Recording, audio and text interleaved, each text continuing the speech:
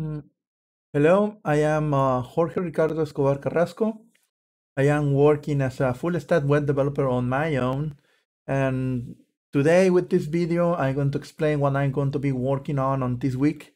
Probably by the end of the month, I'm going to be having a fully functional Node.js website. Okay, let's get to it.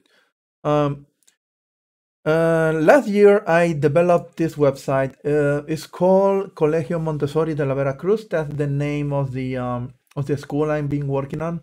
Last year, I built this alongside my wife, which is a front-end web developer. And this is a very simplistic website. Basically, it's just like a glorified billboard on the internet for the private school that is promoting. Let's navigate a little bit around here. You can see on top, nothing fancy, just a main menu. We do have an active carousel here. The technologies I've been using so far is basic HTML, basic CSS, and JavaScript for some formularies and animations. Most of the time, I'm been using Bootstrap, the Bootstrap library or framework in order to make this more attractive.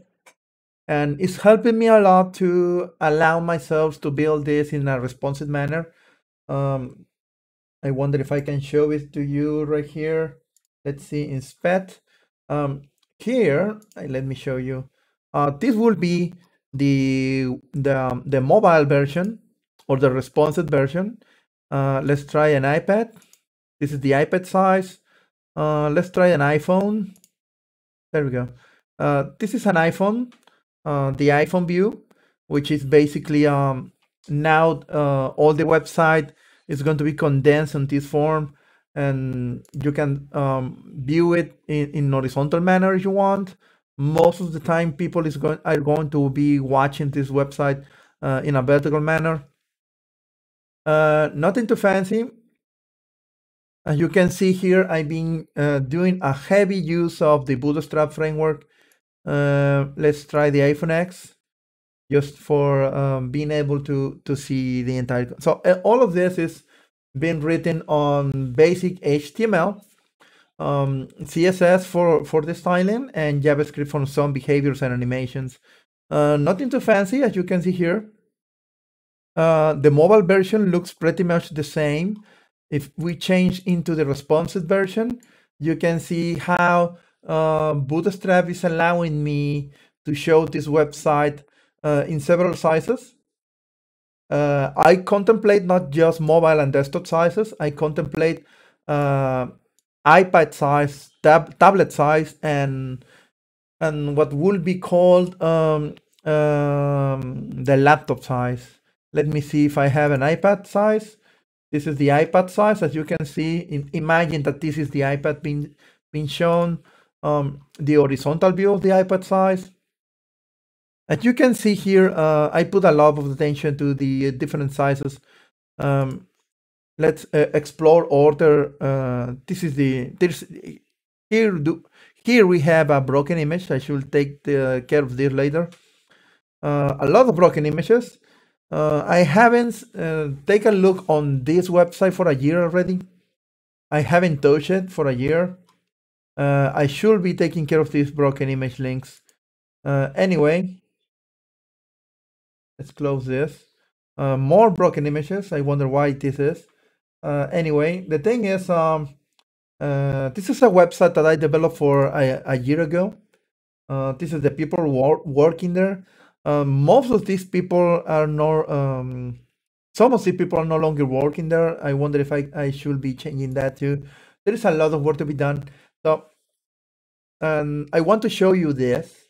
This is a form which is used for sending emails to the college. How do you call it? To the college email, official email. So you fill this form and you send the form using the send button, the submit button there.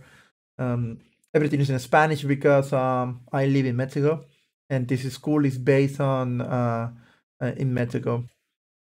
So you send this information via an HTTP request. Well, that is the intention in the future. Right now, it's just a basic JavaScript script, and I just open whatever application you have installed on your phone or your desktop PC, and basically just use a basic mail to command link in order to send this as an email. Basically, everything on this form is going to be running on the client side. So I'm not using any sort of backend. And if you are wondering where I'm hosting this place, well, I am hosting it for free on GitHub pages. Basically, I'm not paying for a hosting solution here because this is a pro bono. And we're getting more broken links. I do believe that my wife was using social media pictures on this link. So basically, what she may not know at the time, and I didn't know either, is that if we use, let's see if we can load this picture. No. If I try to do, there we go. We're getting a URL signature expire, which means that if we are, this is a Facebook page image. So it means that the URL for this particular image has already expired, which means that the link here, since it's static, it means that Facebook changed the original URL and I'm no longer able to refer to it directly. So never mind that. That's why the image is broken. So we should be hosting all of our images here in this case. There is a gallery, a picture gallery. And every single of these are all the videos for the website. Another button to direct you to the subscription page, which is basically the email form that I showed you before. And one of these galleries, let's try one. You can see pictures here, where you can actually see the kids being kept on this private school and doing some activities of cleaning and taking care of the gardens, and several activities being done on this Montessori school. Well, so far so good. All of this work was done by my wife, Cecilia Cortez. Shout out to her. And this is how the yoga classes, physical activities, etc. So this is a contact form, which is basically a copy and paste of the original email form. So I'm showing you all of this. This is the Q&A, or may I say the FAQ, which is basically the frequently asked questions that are being answered here. And that's basically all of the entire website, basically. So what I'm going to be doing today, I'm going to create a Node.js project that will allow me to refactor this entire static website into a web app using Node. So what I'm going to be building today is going to be the basic. Basically, I'm going to refactor this entire website, as I said before, into a Node.js web app. I'm going to use the opportunity to change the Bootstrap version to version 5, which is the current version of Bootstrap. Other than that, I'm not going to be making any other big changes.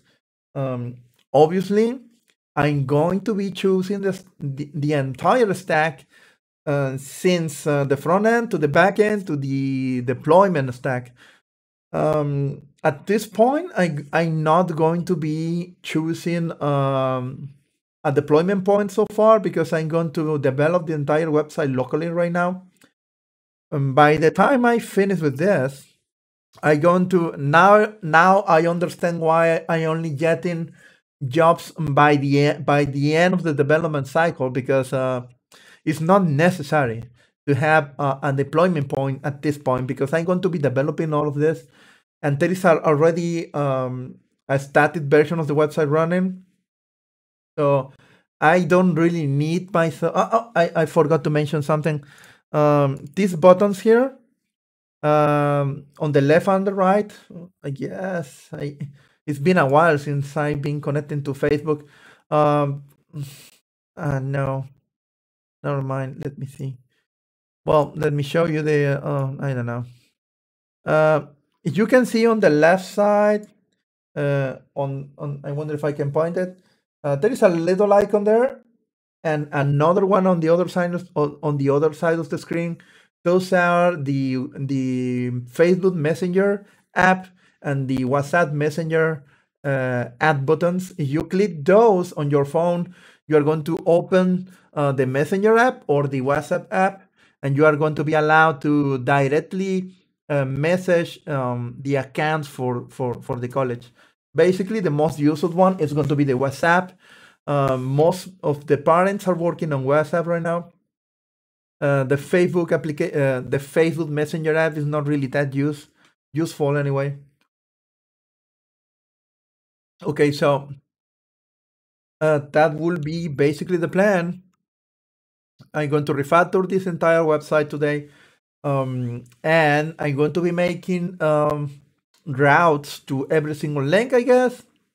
I should be translating this HTML code into EGS view scripting language, basically copy pasting the HTML and replacing the sensible points with incoming data from the request. So basically what that means is that I'm going to be translating or basically converting these HTML web pages into EGS views for Node.js. Basically converting this website into a dynamic one, but I'm not going to be building anything new. I'm just going to convert this website into Node.js app, and that will be the work for today, maybe tomorrow. It's going to be a lot of work in the sense that I'm going to be refactoring a lot of this code, and I'm going to be creating the fundamental base for all the work that is going to be done in the future. Well, that's the plan for today. Thank you for listening, and see you later.